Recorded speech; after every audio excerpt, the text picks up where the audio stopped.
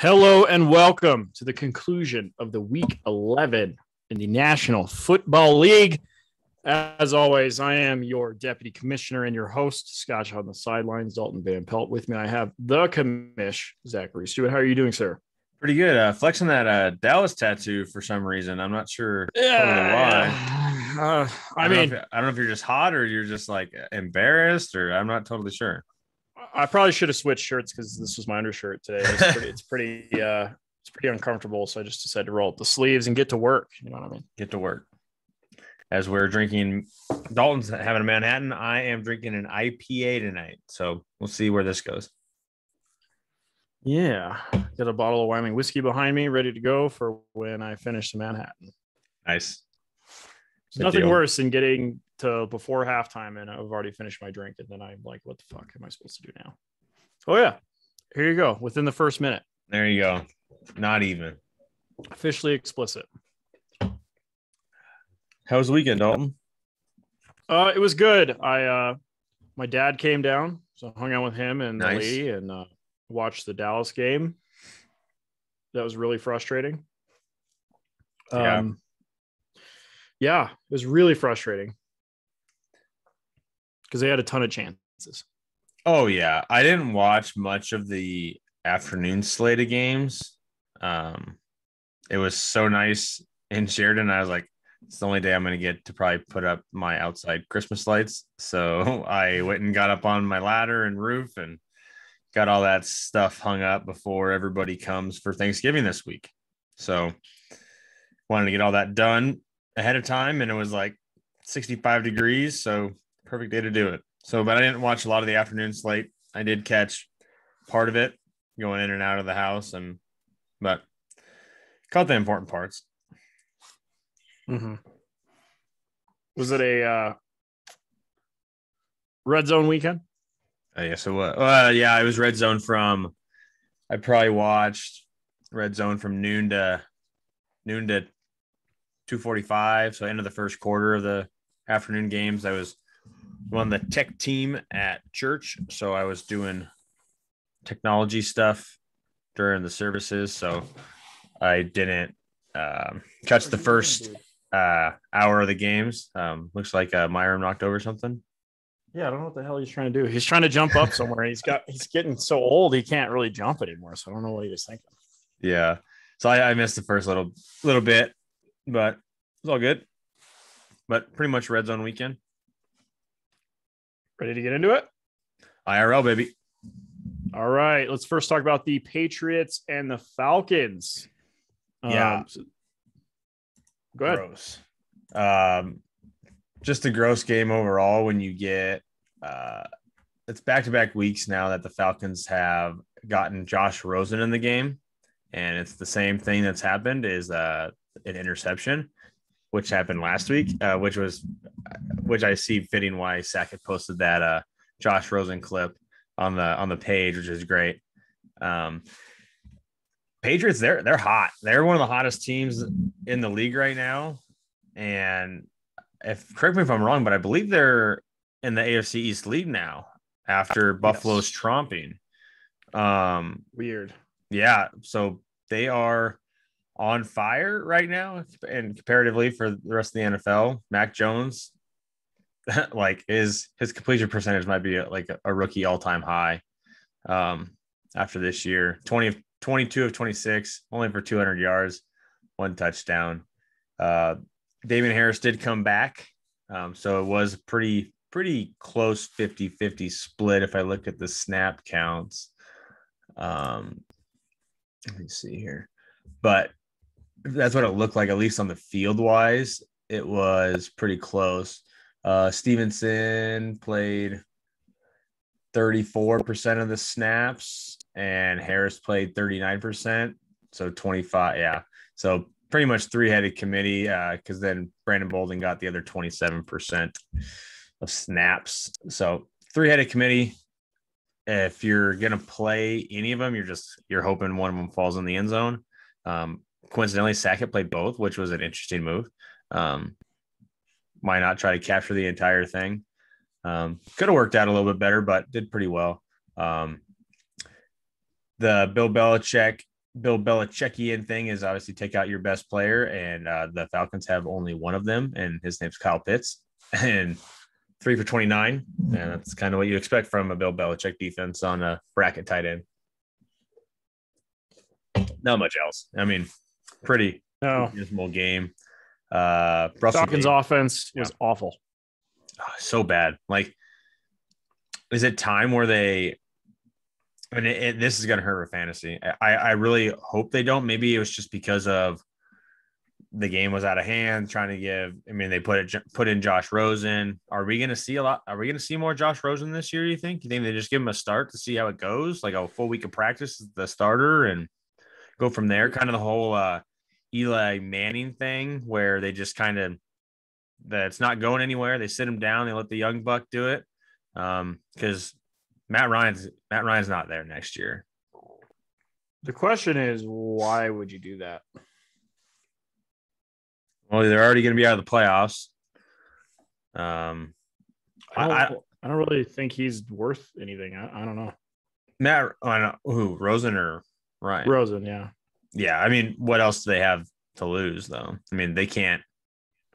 Matt Ryan can't complete a ball. I know the Calvin Ridley thing is hurting him pretty bad. But that's on him to get like healthy in his mind.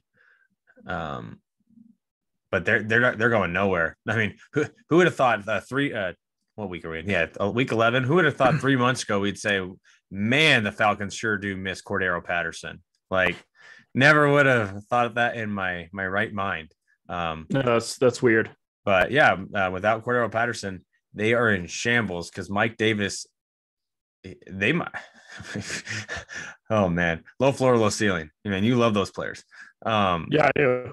But I mean, when Quadre Allison is out snapping Mike Davis on a short week, you know that they don't trust Mike Davis. And it did sound like Cordero Patterson should be back next week. He was warming up pregame, so it was pretty close.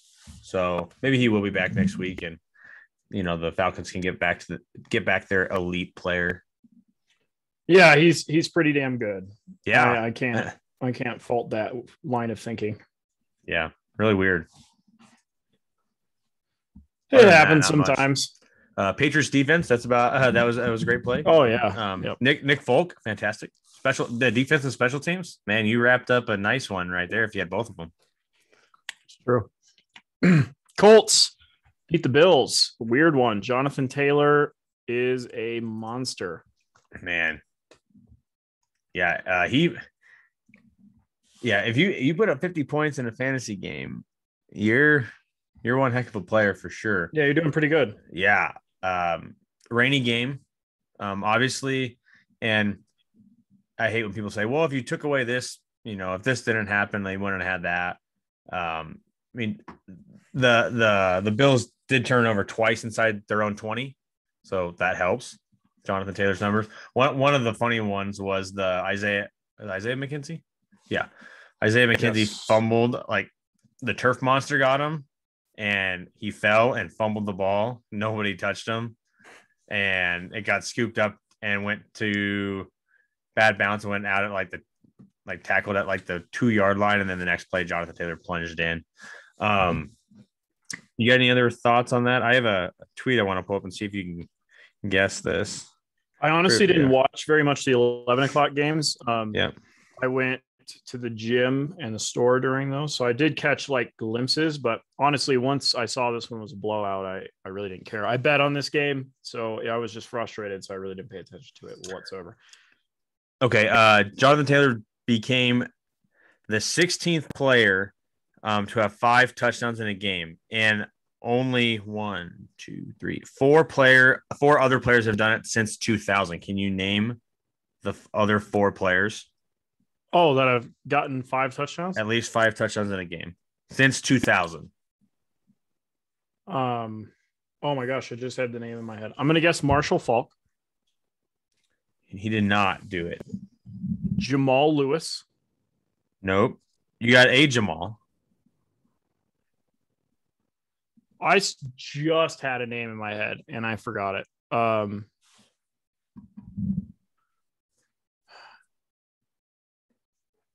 Torrey Holt. No. You had a Jamal. I'll give you the word Jamal. I don't know, man. I had a name, and you're gonna say it, and I would have got it right, but I totally forgot it as soon as I started trying to think. Go ahead. Jamal Charles. Oh, okay. 5 rushing touchdowns, I think, or 4 rushing, 1 receiving. Nope, just 5 touchdowns. These are all running backs.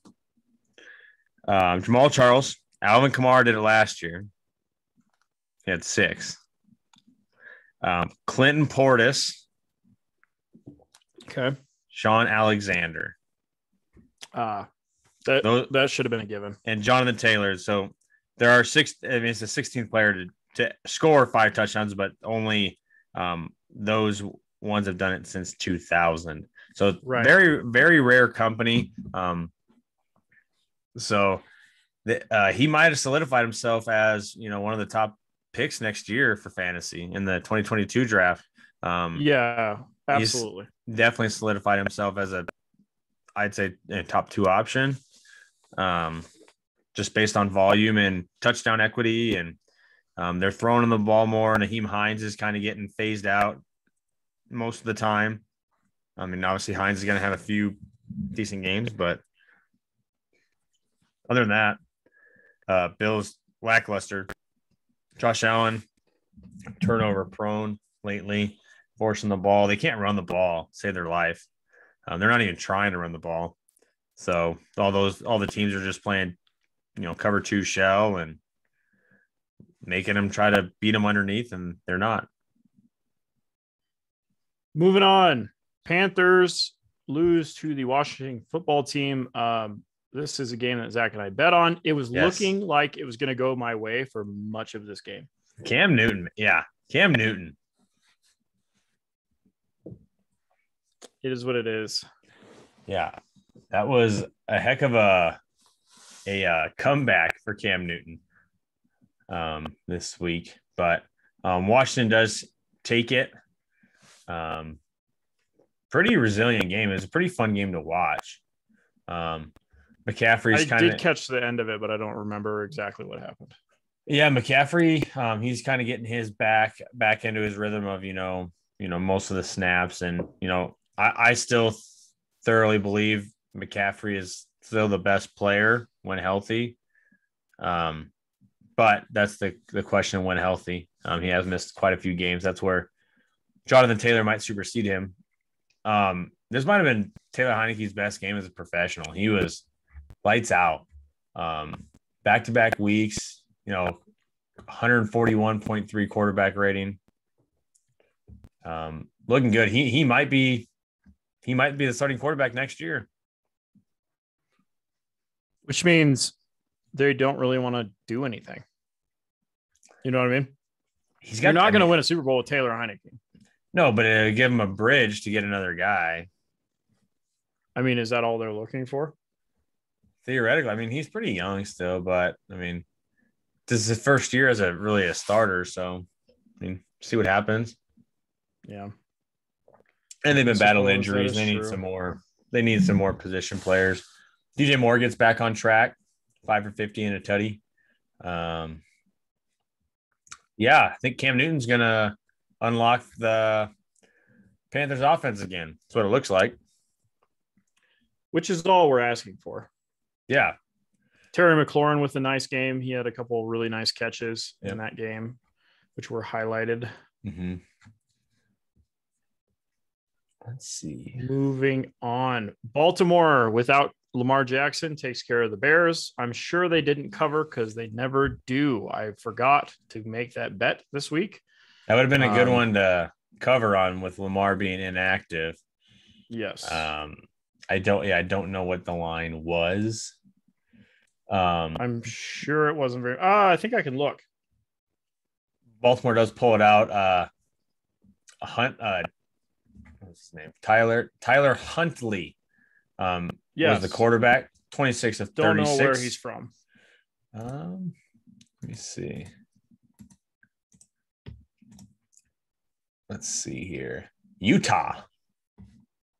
Okay. 23 years old. Utah. I was looking at the Bears. Okay. Bears Ravens line was. That was like 6.5. To fill some time, Justin Fields does go down. Andy Dalton comes in, immediately throws a, quote unquote 70-yard touchdown. It was more of a screen and run. Pretty much Darnell Mooney did the majority of the work. Darnell Mooney had, let's see here, quite a few targets. He had 16 targets for Darnell Mooney. And he caught 5 for 121 with a 60-yard touchdown. You like that? You like that. Marquise Goodwin fills in for Allen Robinson, does his best performance, Allen Robinson's best performance, 4 for 104 and a touchdown. Andy Dalton was given the goods. 11 of 23 for 200 yards, 2 touchdowns, 2 50-yard touchdown and a 60-yard touchdown. So definitely some broken coverage for the Ravens. On the Ravens side, Mark Andrews did most of the work, 8 for 73.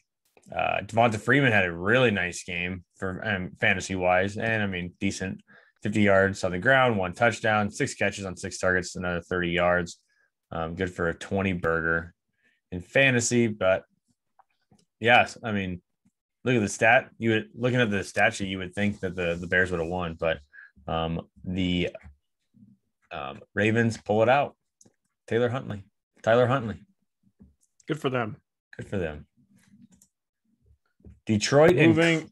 Did you get the spread? Yep. No, I'm still looking for it. Sorry. Oh, okay.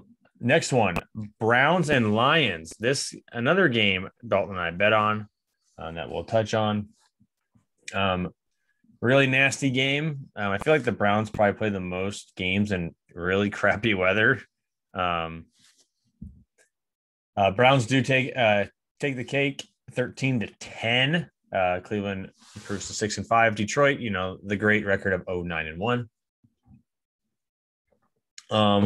The 4 scores in the game were a Jarvis Landry 16-yard rush touchdown, a Nick Chubb touchdown catch, a DeAndre Swift 57-yard touchdown run, and an Aldrick Rosas 43-yard field goal. And that's it.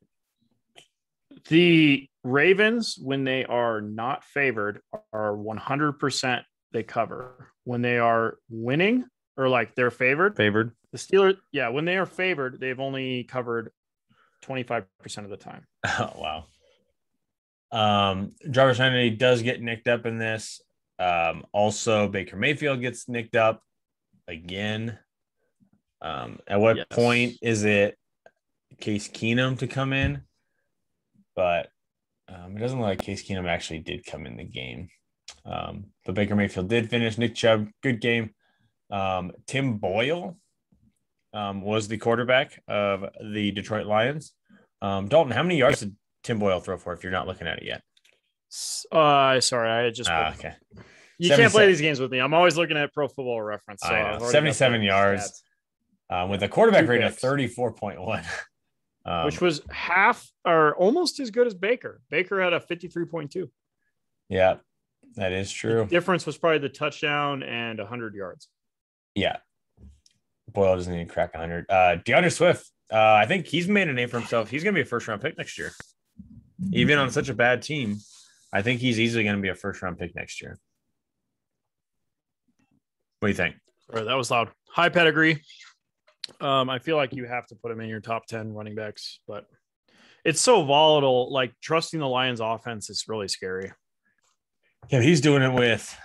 How many times has he been a 100-yard rusher this year? Back to back. It's been back-to-back weeks. I know that for sure. Those are the only 2 weeks he's been a 100-yard rusher. He's leading but in the game of fantasy football, he's leading the league in running back targets, and that's what you want to see. Really? Yes, he's leading the league. Okay. In running back targets. Today he caught 3 catches for 0 yards. Thank you, Tim Boyle. But yeah, I believe he's on pace for an Alvin Kamara like season, 80 plus catches. So that's what you want from, at least in fantasy.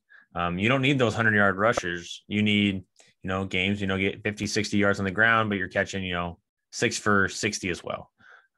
That's what you want. And he's getting the touchdown equity. He finally broke a long one, which was good to see, that he's got that explosive run capability. But yeah, I think he's worked himself up, obviously, to the top 10 running back for next year. But I mean, could be in the top in the first round, if not the second. It'll be interesting. Obviously, very interesting. I think he'll be in that back half.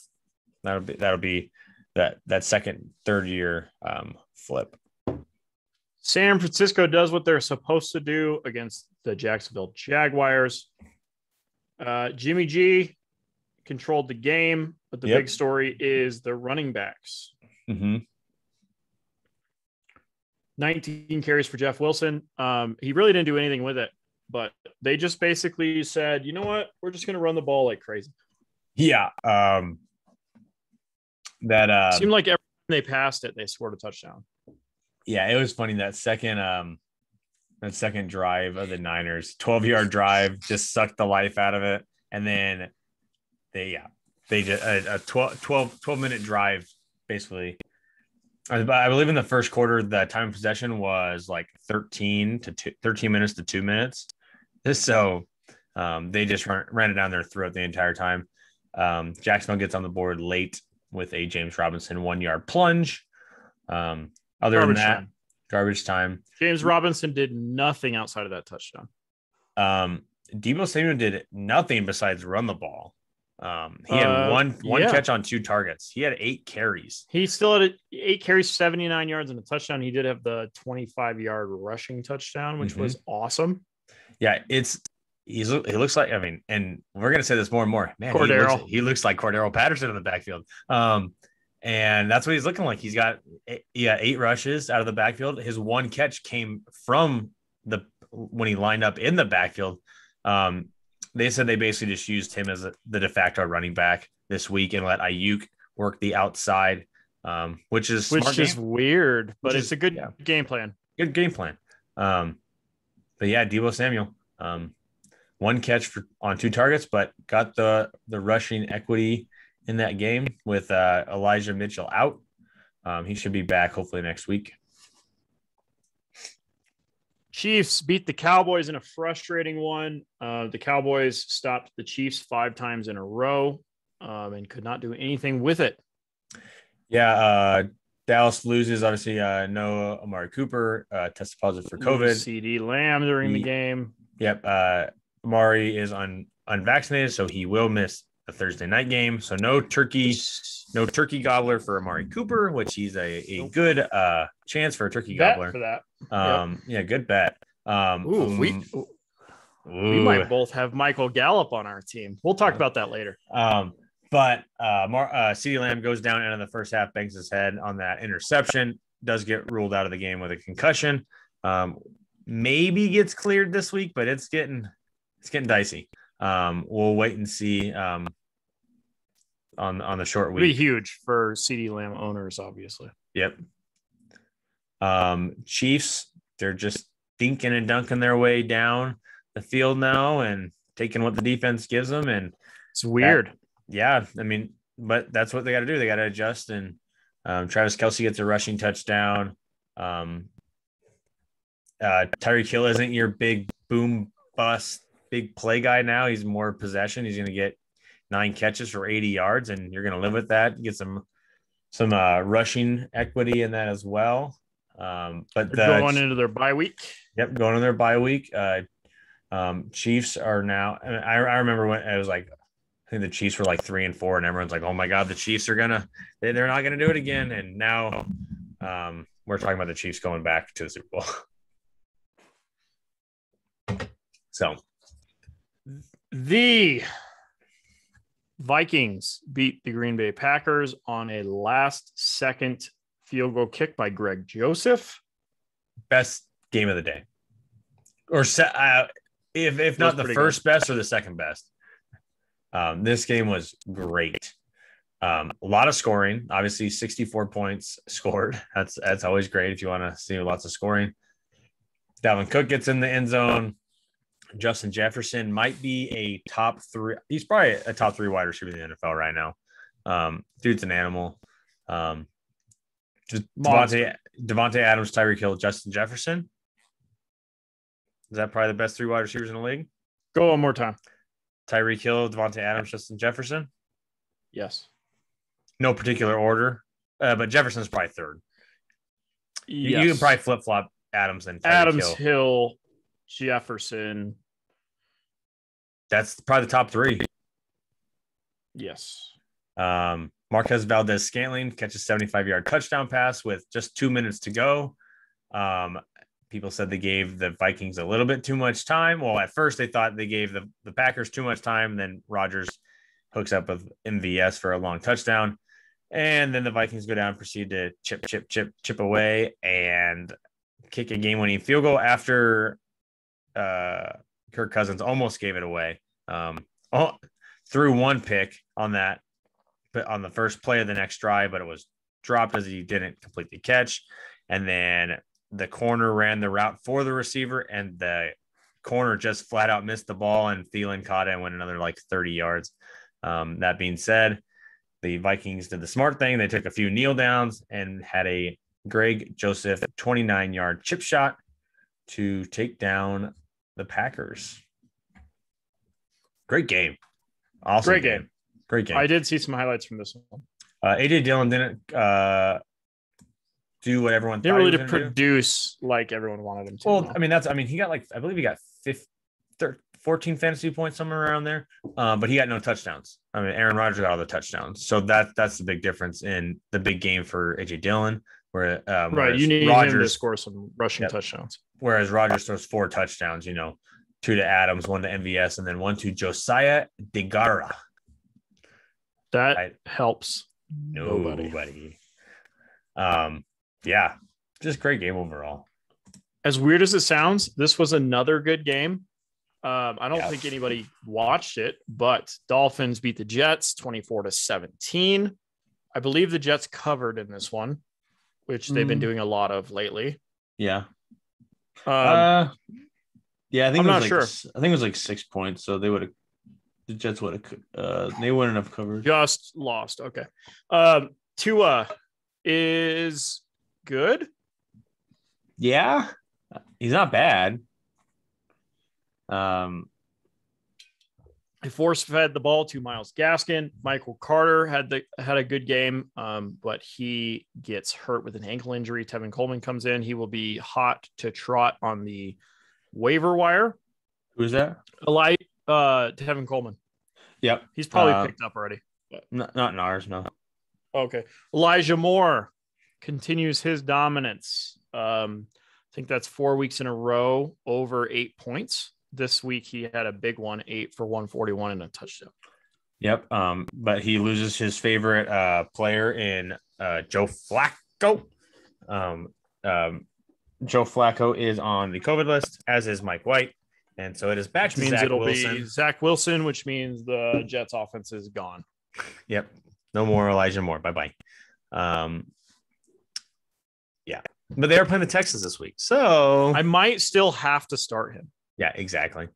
Because he's been so dominant. I had Elijah Moore 2 times on my team before I dropped him. I was like, okay, I can't wait any longer. And Dalton comes in and swoops for $0. Yeah, I couldn't wait any longer. Oh, well. I had enough roster spots. That's the difference. Yeah, that's the difference. Yeah, Dolphins, only players you can really play are Myles Gaskin every other week and Jalen Waddle every week. Every other week, which means I think I'm going to be forced to play him this week. Michael Carter out, Michael Carter out. Let's Texans beat the Titans. What the hell is going on in the AFC? No one knows. Tyrod Taylor had a much better game in actuality than he did on the box score. Yeah, only threw for 107 yards. Really weird. Catches 2 runs in 2 touchdowns. And Philip Lindsay gets waived today, I believe. Yep, he got cut today. Dave Johnson, and that's it. Rex Burkhead, baby. Rex Burkhead. Yep. Rex Burkhead, 18 carries for 40 18 yards. for 40. Man, we sure want those 4 points. We want the touches. He's got the volume. Yeah, he's got the volume, but he's only going to score 8 4 points a week. Yeah. Adrian Peterson gets cut. Yep. Sorry. Go ahead. Yeah, I was going to say that. Anthony Fertzker, touchdown, fumble Naked. recovery. Fertzker naked. Fertzker naked. Dontrell Hilliard, the big Titans running back. Who would have thought that? 7 or 8 catches, a couple 35 yards on the ground. But it does look like it is a Donta Foreman, the lead early down back, and Hilliard / McNichols on third down with the Adrian Peterson cut. Anthony Des Fitzpatrick scores a touchdown in the touchdown. nomination for that helps nobody. I don't even know what position this guy plays, where he's from. Wide receiver. He was born in Farmington Hills, Michigan, out of Louisville. So funny thing is, they had mentioned this on the Gamecast. Des Fitzpatrick is like the second ever player. Like, he was a 4th round draft pick, got cut in camp. Like didn't even get close to the final roster. Got cut, like the 90-man roster, and then got back on the practice squad. And with all the injuries, he's finally worked his way back up. And now he's starting, and he's going to be a starting receiver. This was only his second game. Ever. Yeah. Titans, not much else to look at. AJ Brown gets hurt. He's going to miss a week, it looks like. Really? Well, they have a bye week next week. So, I mean, a lot of teams are like, if they're close to the bye week, they're going to sit him down for an extra week and get that 14 plus days rest and live with it. The Titans are still 8-3. They're still the number 1 seed in the AFC. So, which is hilarious. I know no team wants to take. Who's the best team in the NFL? I don't know. No idea. Like, every time you think there's a really good team, they lose. Look at the Bucks. The Bucks slid for a couple weeks. Yeah, the Rams have slid for the past few weeks. Yep. The Cardinals, Cowboys slid against the Chiefs. The Chiefs can't score big points. All they do is stop people. And then the Chiefs slid early. Now they're getting hot. Maybe it's the New England Patriots. Maybe the New England Patriots is the best team in the NFL. We actually don't know about it. That's gross. And I was talking with someone today, like, everyone's like, well, was it Belichick? Was it Brady?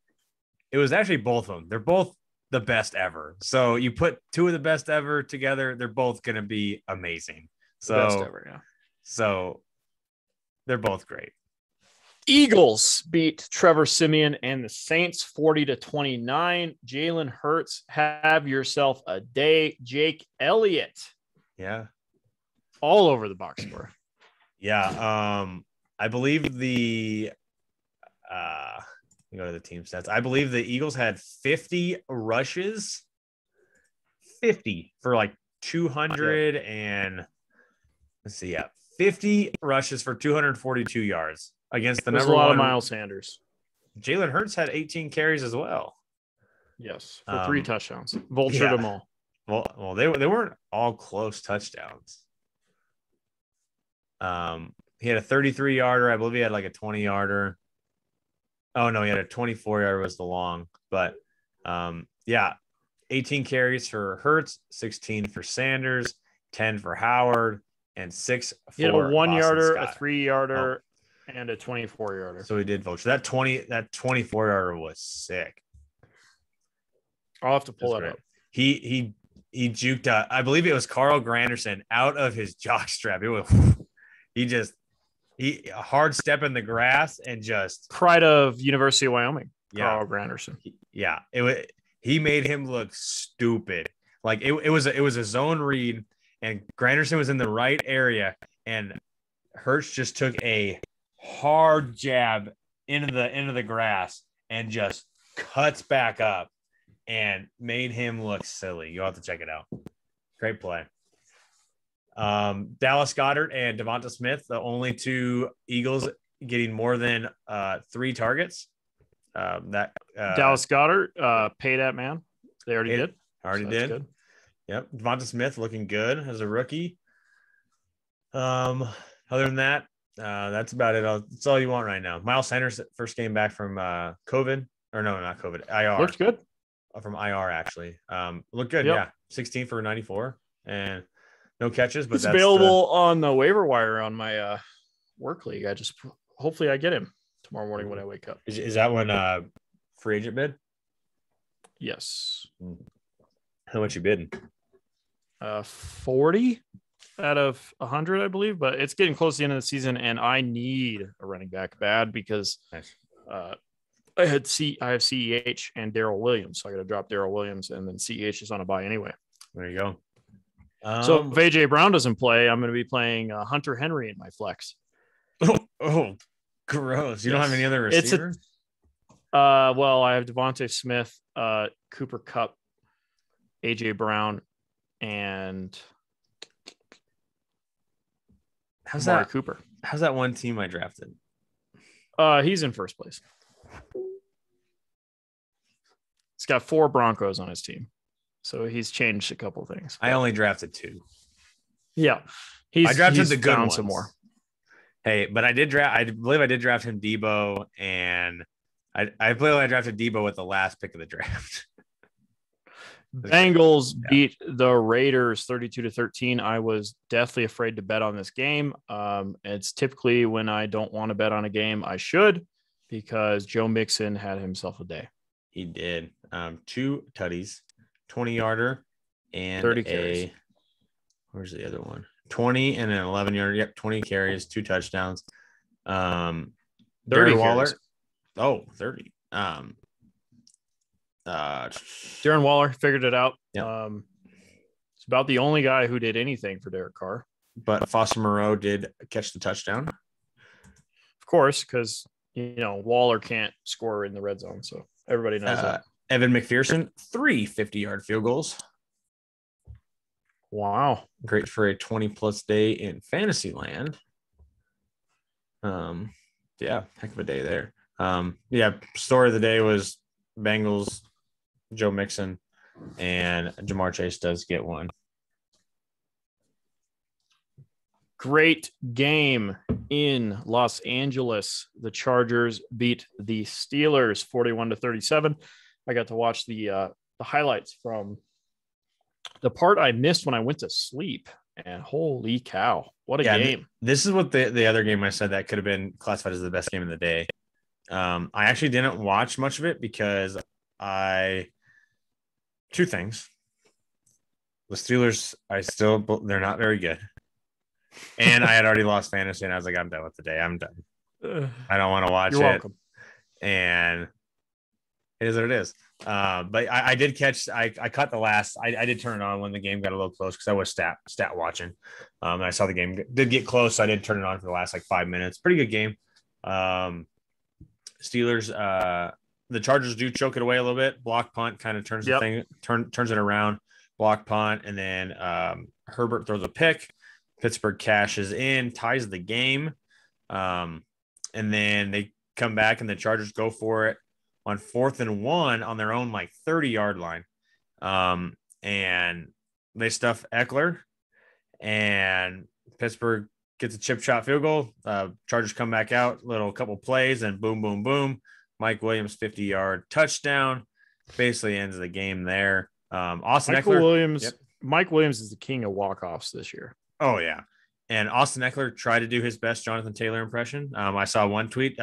Austin Eckler is playing Jonathan Taylor in his fantasy matchup, and he's got to kind of catch up. He's got to play a little catch up. So Austin Eckler is trying to put up a Jonathan Taylor-like day. He did put up 40, he had a good game. He did put up 40 points, which is great. But no 53. So Keenan Allen, great day, obviously.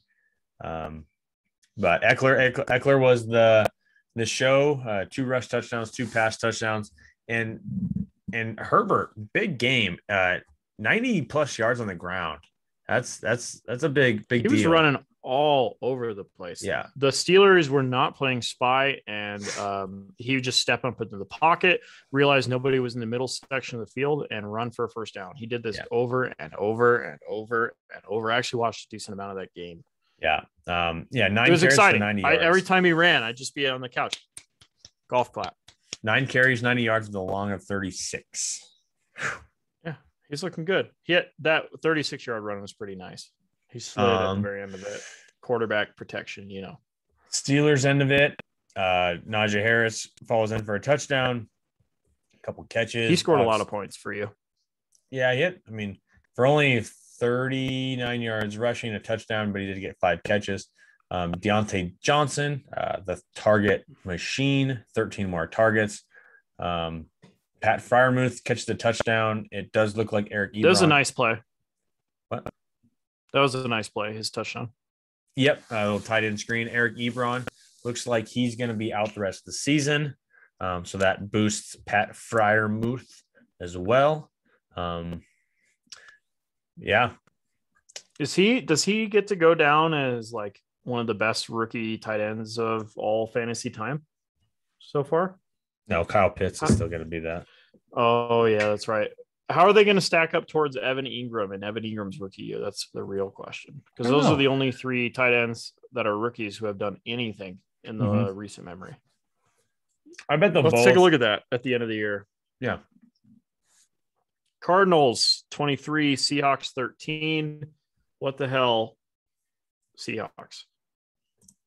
Colt McCoy, huge day, 300 yards passing. James Conner, 21 rushes. They have just decided, you know what? We're just going to run the shit out of the ball with James Conner because he can do that. Rondell Moore, 11 catches for 51 yards, a la Jarvis Landry. I didn't start him, and I'm really not all that upset because who would have saw that coming? Do you want to know what his do you know what air yards are? Yeah.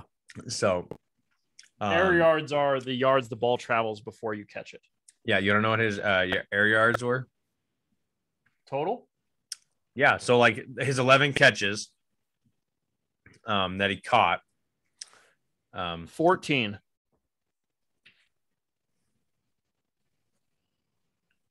8. 4. Oh my gosh. You go ahead. Negative 11. Negative 11 air yards? And he just turned screen. Yeah, it was all screens. He caught 11 negative 1 yard screens and turned that into 51 yards. Zach Ertz with a ginormous day. He does end up with a Brett Favre shovel pass touchdown and then ends the day with a flat route, like one of the best fullback out of the backfield. Angle route. He had an angle route touchdown towards the end of the game. Yeah. That was nice. That was a great trade for Zach Ertz and Dallas Goedert. Both of them. Both are playable tight ends. If you had drafted both of them, which I thought about doing, you'd be sitting pretty, but you would have had to sit there and hold on to Zach Ertz for no reason forever. And you could at that time you couldn't play either of them. Ertz and Goddard were together, you couldn't play either of them. You needed like Ertz, Goddard, Fant. Yeah, and now you can play both. So Patrick's drafting strategy. Yeah.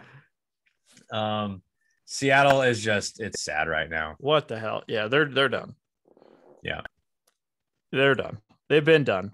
As soon as the Russell Wilson injury happened, I declared them dead, and they are still dead with Russell. It's pretty sad. DK Metcalf and his blonde hair looked real sad on the sideline. And that blonde hair looks better than the blue hair. That's true. Yeah. Ryan Barrow suck up with the big game as the Buccaneers take out the Giants. Why are you crying face? Did he get hurt? Don't tell me he got hurt. No, it was another league of mine. So this is a league where you get 3 points for a 30-yarder, 4 points for 40, 5 points for 50, so on and so forth. I was up. I couldn't have suck up score 12. And he scores 13. I lose by like 3/4 of a point. It sucked. So that was a bummer because he kicked that 40-yarder. I'm like, damn. I was hoping it was like a 39 and it came in at 40. And I'm like, oh, that sucks. I'm hoping for a stat correction, but I don't think that's going to happen. So, Buccaneers poured on. Tom Brady divvies it out. 6 catches a piece for Fournette, for Evans, for Godwin, and for Gronk. All catch 6 passes, all puts them all in great fantasy days. Obviously, Evans and Godwin catch the touchdowns. Rojo plunges in for a 1-yard score. Or I think it was a 1 yard score. But don't get me wrong with that. It doesn't What are say. you talking about? Ronald Jones. He scored a touchdown. Yeah, 6 yards. 6 yard. Okay. Leonard Fournette gets most of the work on the ground, but does, like I said, catch 6 for 39. Oh, man. The Giants, breaking news, fire Jason Garrett. Thank you. Yep. Saquon, in his return, has 6 targets for 6 receptions and 31 yards. He's basically the only one who could do anything, even though he really didn't do much, if that makes any sense. Kadarius Toney had 12 targets. Do you think if the trade deadline had not already passed, that Kadarius Toney would be a huge pickup right now since Jason Garrett got fired? I feel like that. Oh, God, yeah. I'm sitting on him in multiple leagues. I bet you you got to start him every week going forward. He was my, and we can talk about this off air, but Kevin and I's team that we split, he was our big money free agent we picked up the week before the Dallas game. So we had the one like decent game, and we threw buku bucks on him. We paid like almost $500 for him, and we've played him 1 week, and we've been sitting on his ass the entire second half of the season, hoping we can play him, and we might be able to get our wish this next couple of weeks. Yeah. Keyshawn Bond works into the mix. 3 carries for 4 yards. Last drive of the game, they pulled Tom Brady. They put him in. That was it. Rashard Perriman gets elevated from the practice squad. Yeah. 1 rush for -3 yards, 4 targets, 2 catches, 19 yards. I'm guessing that was also from, well, no, it couldn't have been from Blaine Gabbert. Some of it had to be from Brady because it was 4 targets. Mm-hmm. And Gabbert had 2 for 2 for 11 yards and a sack, and 2 rushes for -2 yards. Blaine Gabbert. Mike Evans becomes the all-time touchdown leader in Buccaneers history. Wow, that's huge. Yeah, big He's time. been good forever. Good forever. Product of Texas A&M. Yep. Good for him. And that does it for the IRL football. It was a fun week.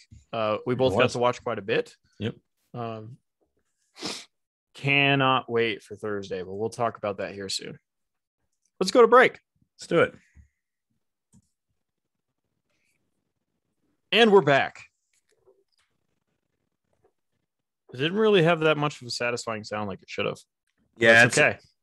This is a local place that can their own beer. It did kind of. So it doesn't have that. Yeah, we'll see what it sounds like on the podcast. First, it didn't sound very good. Okay, but that was supposed to be a click and a pop. First matchup. Yeah, it's just like that. Good job. Like that. Cody continues his dominant streak. I'm pretty sure. Well, he's won 5 in a row. So back when he was 4-2 and he was all the way injured, now he's not all the way injured. And minus Calvin Ridley and Allen Robinson sucking ass.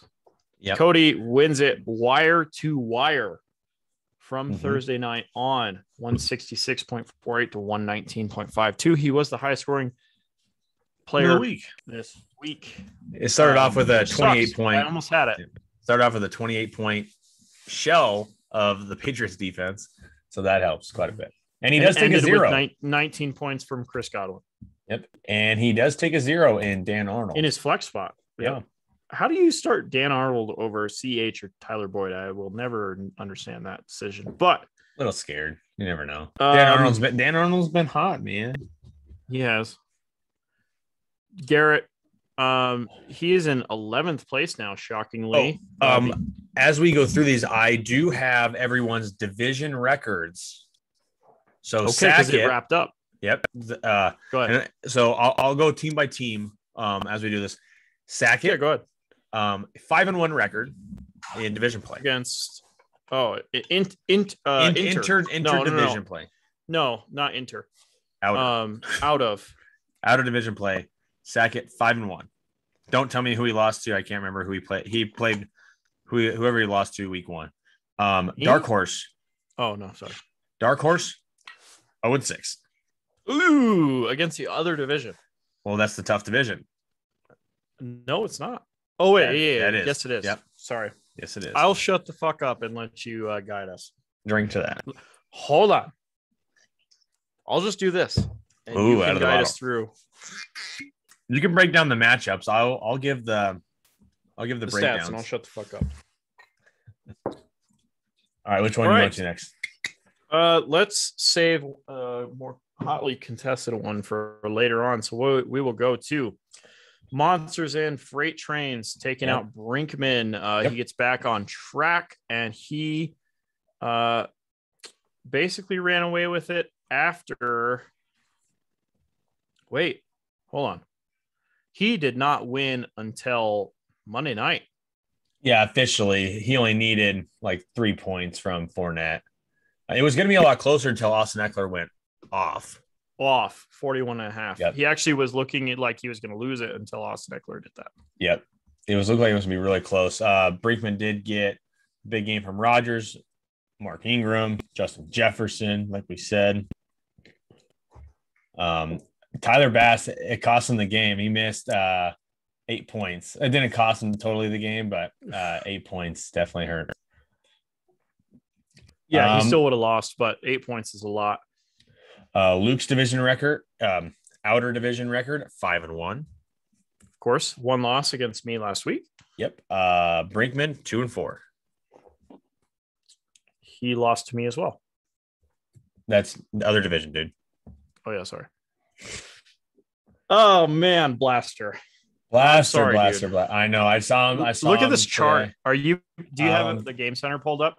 Yeah. Look at the chart. He didn't have a shot. God. Oh no. Yeah, well, it doesn't help. Cole. DK Metcalf was bad. Barkley wasn't very good. T. Higgins, bad. Cole. His entire team is just bad. Yep. Out of nowhere. Like you look at the names and you think, okay. It looks like a good team. Oh man. No, just rough. They can't do anything. Obviously, he loses by 40 in a very winnable game. He actually had a shot, I thought, for a while. Like the projections were favoring him for a while. Yeah. And then all of a sudden his team just couldn't do anything. Blaster has officially lost to every team in the league. 0-11. That's an accomplishment. I did go back through the Haw records. The worst start ever was 0-8, but now it's 0-11. Oh, it was only 0-8? 0-8 was the worst start ever. That was the first year. Oh, but it's not the losing in a row, and but he just tied it, right? Blaster has tied the longest losing streak ever in Gym City Gridiron history at 11. So he may break it this week. It's not a good thing. Patrick. What's that? Blaster, obviously 0-6. Cole coming in with a win streak, 3-3 now. It's won 3 in a row. He was the other way. He was at 2-6 and now has worked his way up to 5-6, back into the playoff mix. Honestly, yes, he is. He's in 7th place. He is. All right, here. Which game are you going to next? Got Patrick takes out Drew. Mm-hmm. Did Drew have some injury issues or what the hell happened this week? Yes, is the answer, and some bye week stuff. And he's been overperforming. Let's be honest. Yes, he has been. Falls to 5-6, still in the playoffs. Just Burley. Go ahead. Yep. Drew 2-4, outer division play. Patrick, another 5-1 team. So Luke, Patrick, and Sackett all 5-1. Theme. It's the theme. Yeah, wait till we get to the end result of outer division play. This happens every year, okay? Yeah. Lean. This is a huge game. Huge upset. Lean. Huge. At the very end of the night. I didn't actually realize he won this game until just now, by the way. Heath loses with Jonathan Taylor. Oh, it was Suckup and the Bucks defense. 24 points on Monday night between the defense and special teams. Heath loses with Jonathan Taylor. That's rough. Oof. That's rough. Oof. Heath's still sitting in 5th place because he is number 2. Yep. Which actually I think he's higher than 5th because he's number 2. I believe he'd be in 4th place. Yeah. No, he'll be in. No, Patrick out. I'm not sure. Patrick's higher. Okay. Heath is the 5. Yeah, lean. What the hell, man? Yeah. Big win. Technically still alive. technically. I don't know. I have no idea. I don't think so. He gets Five, obviously 5-8, or big games what from would it be? Joe 6-8 if he went out. if he wins out. Yeah, if Was this his highest scoring game of the year? it might be, I could check that out. I'm looking it up. No, right now. he beat Blaster with a 150. It was 150 to like 147. That was the closest Blaster got. That was just in the last few weeks. Heath 3-3 in outer conference play. Yeah, 150.2. Good job. Yeah. Quite the memory on you. Look at the big brain on Brad. Heath 3-3 in outer division play, and Lean 3-3. What? And it's a week. Your division's weak. No, he was playing your division and made it 3. No, he's in my division. Oh, yeah. Okay. So all 3-3. three of his wins came in out of division play. All 3 of his wins. Exactly. Blaster, Heath, and I believe Dark Horse.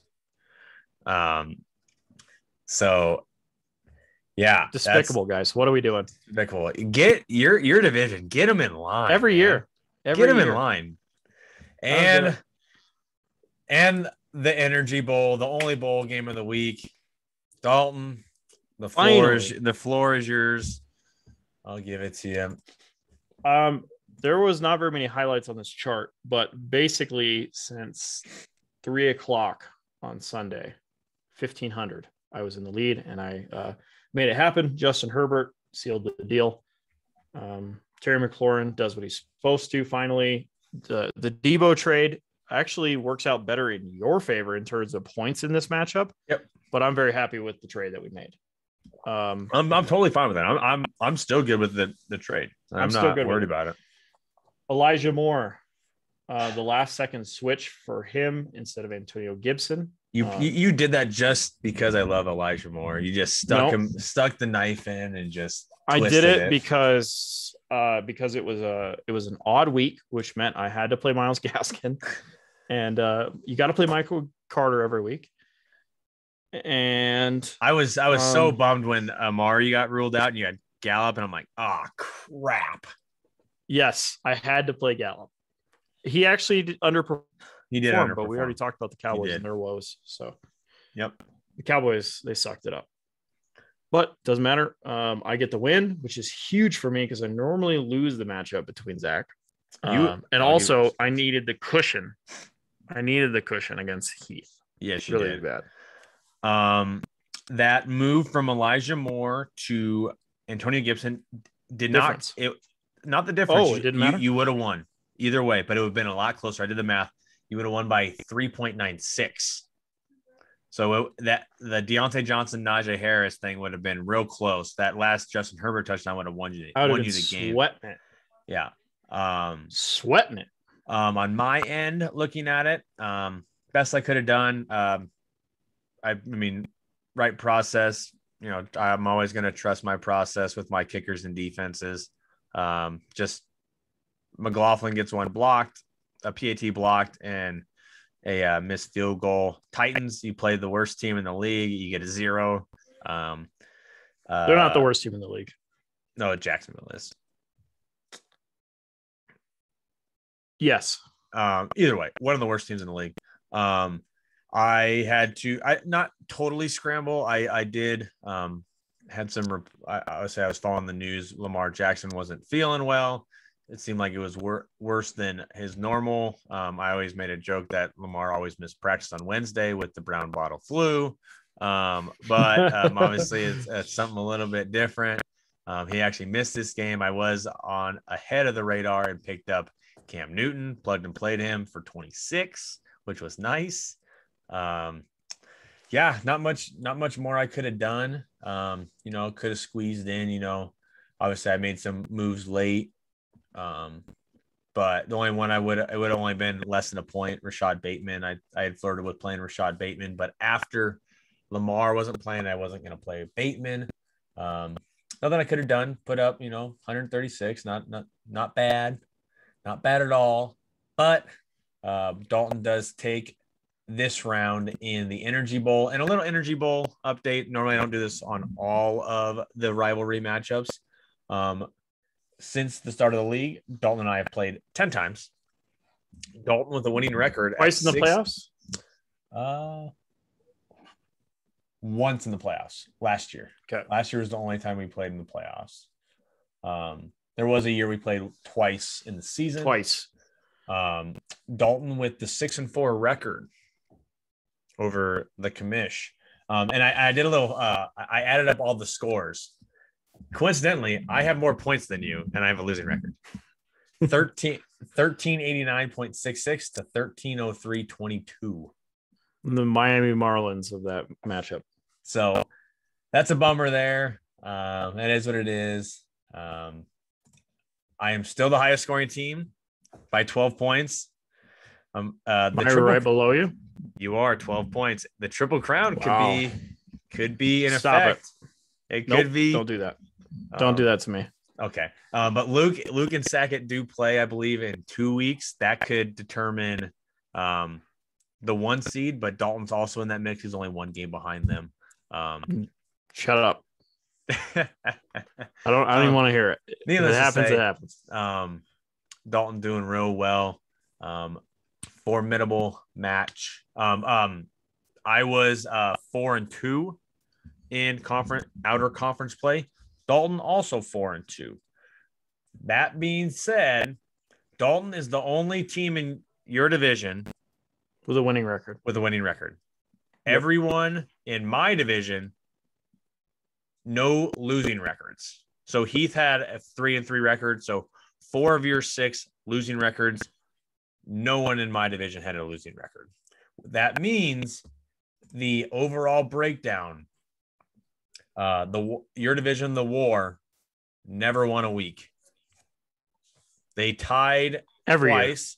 They tied in week 6 and week 10 at 3-3, but the overall record, weeks 8, 9, and 11 did you in 5-1. There was no clean sweeps. Not 1 week that a division got swept, but the AA is superior with a record of 25-11 this season. Not close whatsoever. Moving on to the bets, Zach took a much-needed 2-1 victory this week. Yes, I paid attention because I bet on all 3 of the games. Yeah, that makes a difference. I hit on the under, but I parlayed it with the cover, which looking back on it was very stupid because if you want the under, they had to shut them out. Mm-hmm. You needed the Browns the Lions to be in that game. Yes, exactly. So, I mean, whatever. Either way. The Lions 2 weeks in a row burn us because they cover. They do cover both weeks. So so I had the Lions plus 10.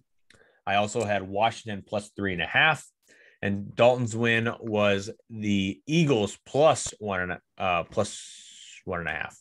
Minus 1.5. Minus 1.5. I got that backwards on my sheet. Either way, wouldn't have mattered. With the running total now, so Zach does take week 11. And the running total is Zach 16-14.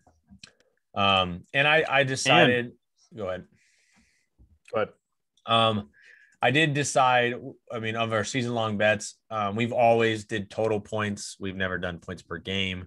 And any of our season-long or rest of the season bets, we will just go with total points as we've always done, because otherwise we're modifying multiple bets.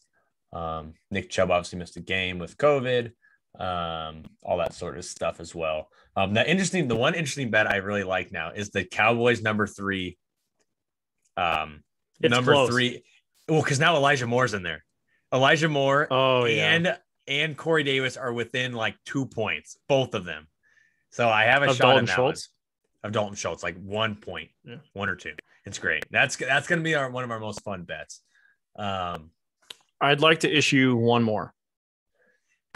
All right, let's see this. I'm not doing Tyler. I'm looking at this, and I'm not very confident in my season long bets. That's the only one I'm confident in You have a lead with the Cards winning the division. You have the DJ Moore. The Taysom Hill one, that one could still hit. I need 4 more rushing touchdowns. Okay. And Nick Chubb is going to be close, but I should win that one. Okay. Cardinals are going into a bye this week. Yeah. Kyler should be back in week 13. Correct. I would like to wager Kyler Murray versus Lamar Jackson total points from 13 through 17.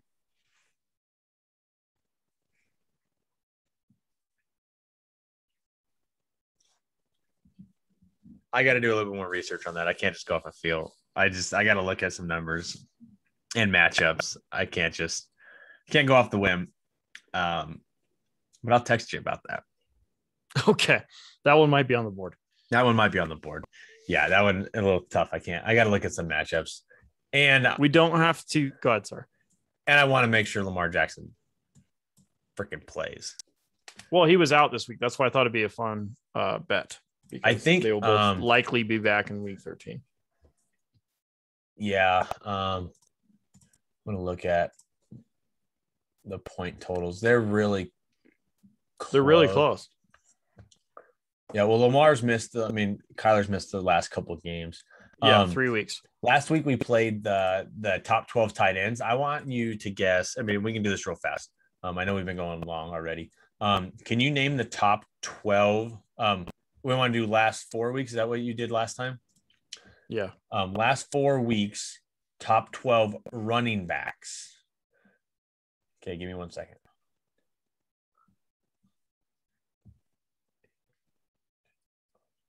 Okay, top 12. Jonathan Taylor. Number 1. That's an easy one. Dalvin Cook. Number 7. Elijah Mitchell. No. Michael Carter. 6. So these scores also include this last week because it is Tuesday. Darrell Williams. 10.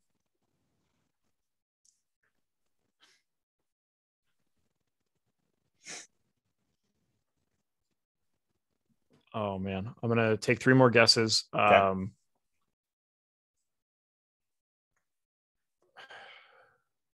I think this is the whiskey, but 28 for the Packers. AJ Dillon. Yes, Correct. Cordero Patterson. Wrong. Oh, wow. He didn't play this week, and last week he had like 5 points. So you got 5 so far. Is Ezekiel Elliott? He's 12. That's 6. Got one more, Right. yes? That was Okay. Hold on, one more. David Montgomery. No, he just came back from IR. Okay. Number 1 through 12, Jonathan Taylor, Austin Eckler, Oh, duh. James Conner, Duh. Joe Mixon, Also, duh. Najee Harris, Michael Carter, Dalvin Cook, Christian McCaffrey, AJ Dillon, Darrell Williams, Nick Chubb at 11, and Zeke Elliott 12. Mark Ingram 13, Ramondre Stevenson 14. Interesting. I should tell you never to start a running back in the flex. Exactly. Cordell Patterson was 20 though. 2 Jets running backs. There you go, Ty Johnson. Quick preview. I will be taking on the dark horse, who is eliminated from playoff contention, I believe, at 3-8. Not quite. There's a couple 3-8 teams. Well, I mean, if Lena is eliminated, then so is he. That's why I said it's still possible. I think this is the last week to decide those 7 and 8 playoff spots, or maybe just the 8th.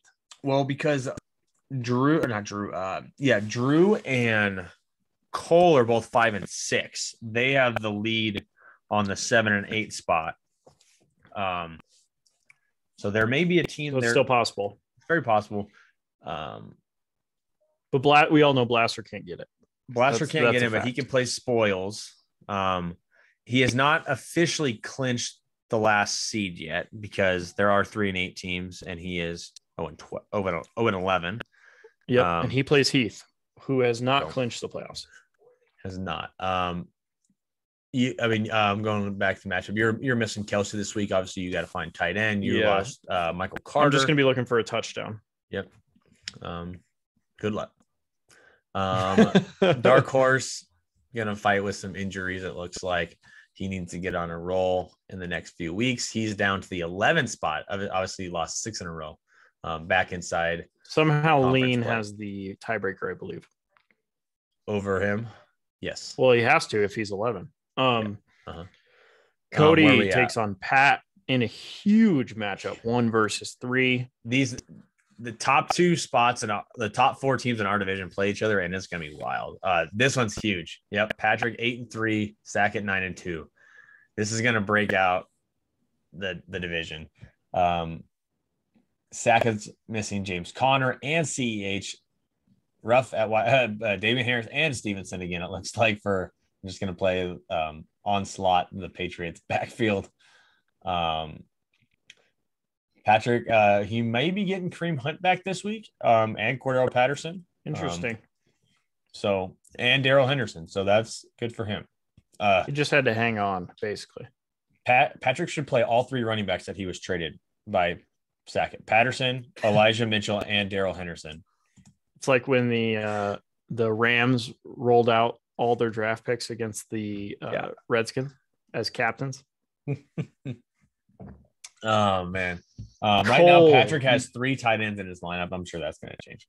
We'll see. Cole has to get a win against Lean. Lean is currently projected to win, so that'll be interesting. Yes.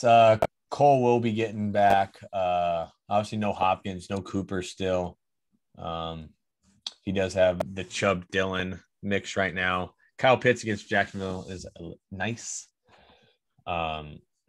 If Lincoln pull off a few dubs, man, that's going to be wild. But still possible. Very unlikely. Yeah, he may. I don't know if there's a situation where we can get 6-2 in. I don't think that's possible. 6-2. 6 teams from all 6 from our conference. It won't happen. I don't think it'll happen. Right now, it's 5-3. It's a 5-3 split right now.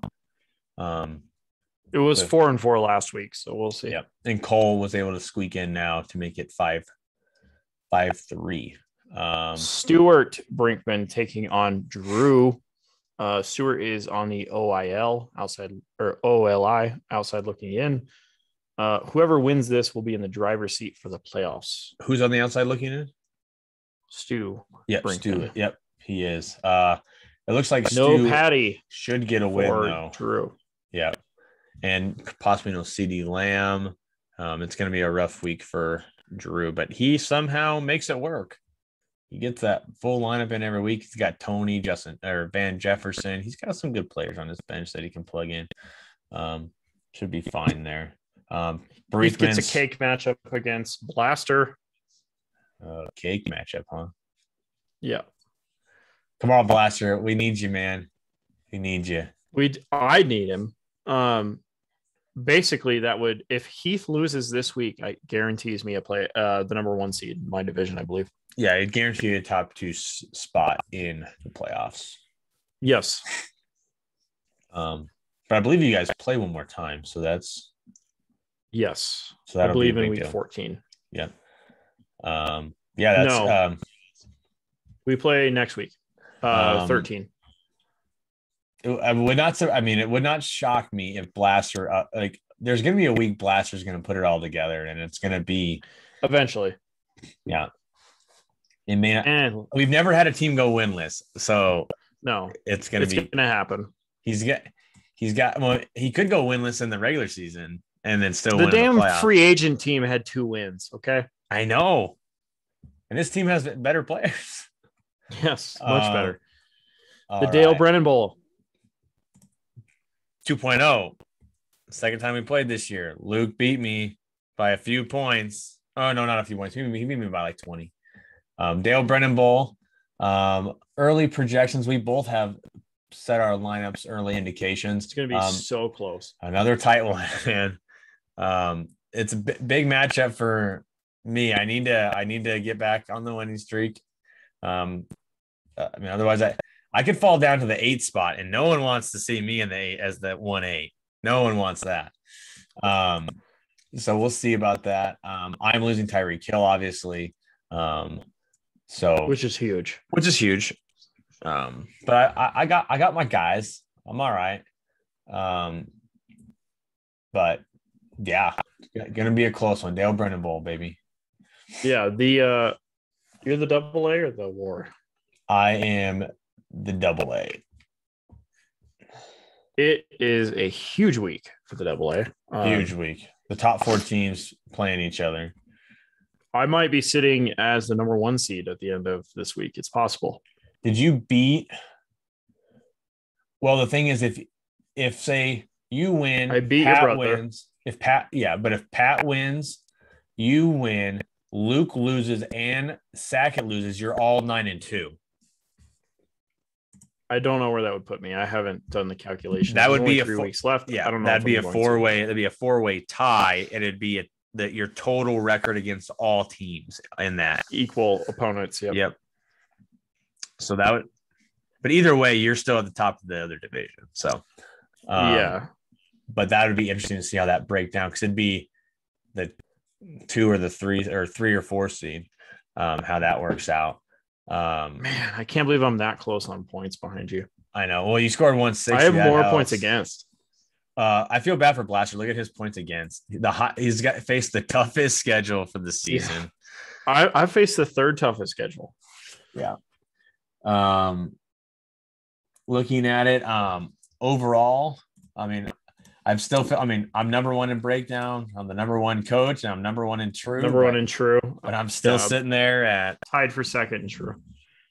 Tied for 2nd? Is it tied? You might. Yeah, I'm tied. Oh, you're tied for 2nd. You still haven't even guaranteed the playoffs, and you're number 1 in true. I know. I have a good team. I'm not. That's why I'm not totally worried. But I play in such a tough division, which makes me worried, because I thought I had the toughest 3-week stretch. I had to play you last week. I had to play Luke this week, and the week after I had to play Patrick. But Patrick has a lot of bye weeks next week. We've talked about it when he was up here a few weeks ago. He's got McCaffrey, AJ Brown, and DJ Moore on a bye, which is top 3 players. But I mean, I could fall down to I could be 6-6. I lose to Pat. I'm 6-7. I have to beat Lean in week 8 or the last week. So I mean, wouldn't that be something? The highest scoring team not make the playoffs. That would be the ultimate. I think you're fine. Suck up curse. That would be the ultimate one. But yeah, waivers go through tonight. Obviously, this is Tuesday night. For the first time, we're recording on a Tuesday this year. Trade deadline has passed. We did not foreshadow that any very deadline well. Dales. No. I got a couple offers. None of them were worth considering. Yeah. So I tried to. I actually think I made the most deals this year. Yeah, I think you had 3. Which is weird, because one with Dark Horse, one with me, one with Luke. Nobody wants to make deals right and now. But I think it's just because the waiver wire is so lucrative. Yeah. I think this is the first time Sackett's never made a trade. This might be the first time he's never had one. He sent a lot of trades. It's just no one wanted. No one wanted to deal with them. Maybe we need to shrink our bench to increase the trades. No way, man. I love deep. That's something to consider. People are just afraid of trades. We've talked about it. Like, they're afraid to make the wrong move. You're afraid, what if that guy gets hurt? Like, what if? I mean, I tried to trade. Our trade worked out pretty good. Yeah, we're both happy. I tried to. Yeah, for now. I mean, what if someone? I mean, obviously, it'd be very great if I got a 30-something point game from Debo in the playoffs against you. I'm glad he didn't go for 30 against at any time. At any time, he can hit 30. At any time, but so can Deontay. Maybe not 30, but he's going to give me he's going to give me 9 for 80 every week. He's going to give me a better 20-point floor every week. Yeah, which is what I was going for, plus some high upside tight end play. I'm totally fine with that trade. I still am. Me too. But because I was able to fit Elijah Moore into my team, but we'll see how he looks with Zach Wilson. But no one wants to be wrong. No one wants to get fleeced and it's hard to make those trades when everyone values their team and players differently. Some players just don't want to trade, and that's fine. I wish I would have traded Antonio Gibson weeks ago, but I wouldn't have got much. I tried to trade at any point. So in another league of mine, I tried to trade Michael Carter all of last week. Could not get an offer I wanted, and now then he gets hurt. Now I can't trade him. But all right, we've ran very long. Yeah, we should conclude this. The bets this week, though, are we? Oh yeah, we're doing a Turkey Day. Turkey Day main slate. Yep, which means I need to put in my lineup like immediately tomorrow because I work on Thursday and I will not have access to it. Okay, I will. I'll set that up tomorrow. I'll send you the invite. And I'll set my lineup tomorrow night. So you want to do the $3 one again? Yep. Okay. And we'll go from there. For all the marbles, 3-0 sweep for the turkey. Any quick preview for the Thursday games? We got some really crappy actual football games on. We have the Bears and the Lions. We have the Cowboys, Raiders, and Bills, Saints. I think the second two games will be nice. For an additional point, we did this last year. Can the turkey gobbler, who is the turkey gobbler? You get an additional 1 point if you get the turkey gobbler. Name the players one more time. So we have the teams: Bears, Lions, Cowboys, Raiders, and Saints, Bills. Turkey gobbler. Which wide receiver or running back? It's always been a wide receiver or running back. Last year was Antonio Gibson. I think that was the first running back in a while. Can I pick first? Yeah, I think you're going to go. No. Good. I think it's the logical answer, and I think you're going to take it. So, Mark Ingram, the second. Stephon Diggs. Oh, good point. Okay, that's locked in. Oh, well, you're going Mark Ingram. What if Kamara plays? You just want whichever running back? Well, no. Give me Mark Ingram. Well, what if Kamara plays? I don't think he is. Give me Mark Ingram. Okay, that's good. Mark Ingram and Stephon Diggs for Turkey Gobbler, extra point for the week. If you nail it, obviously. Oh God, that's a dumb pick for me. I play against Stephon Diggs. Great idea, Zach. Is that point worth the loss? Maybe. Who knows? I thought that was the one you were going to go with, the most logical, Stephon Diggs.